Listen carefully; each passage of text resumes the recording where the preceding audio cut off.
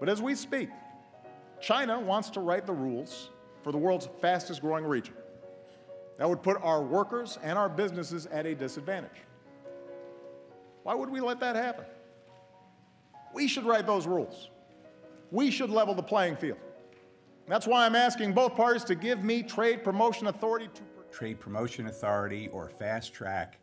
Without FastTrack, the Trans-Pacific Partnership, these other trade agreements will not pass. Everybody recognizes that. President Obama recognizes that. FastTrack is a procedural mechanism that delegates all of Congress's constitutional authority to set the contents of our trade agreements over to the executive branch. The Founding Fathers, when they wrote the Constitution, gave Congress exclusive control to set the terms of commerce with foreign nations.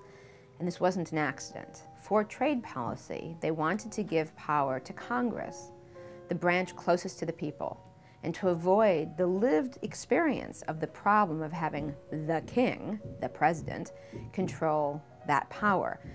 And in fact, our country started in a major trade war. It was a tariff on tea that caused the Boston Tea Party.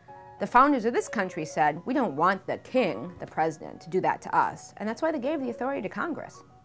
It goes directly to the floor, and the president is guaranteed in 90 days a yes or no vote with no filibuster, limited debate, and no amendments.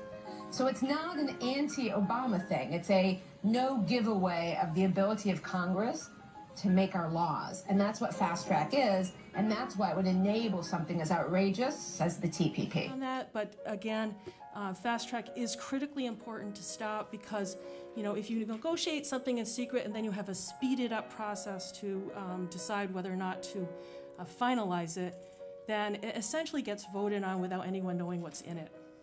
And that, if you want to talk about, you know, undermining democracy, that's how you do it. So trade's gone on forever. I mean, here we have a knife from Maine. It's made out of chert, and it was only made in one part of Maine by indigenous tribes 10,000 years ago. And this item shows up all over the East Coast. It was traded, trade in goods. Before that, there are lots of benefits. TPP, amongst its 29 chapters, only 5 of which have anything to do with trade. One of the non-trade chapters is a chapter about procurement, government procurement rules. And in that chapter, the requirement is that the U.S. government treat bids from any company in any TPP country identically to how they would treat a U.S. company's bid. But Buy America and Buy American, 2 laws, the first one from 1934, requires you give a preference to a domestic company so that when we're spending our tax dollars, instead of offshoring our tax dollars, we're reinvesting them in our communities. Well, the goal is to get rid of local rules and to get rid of state rules and to really just have one rule.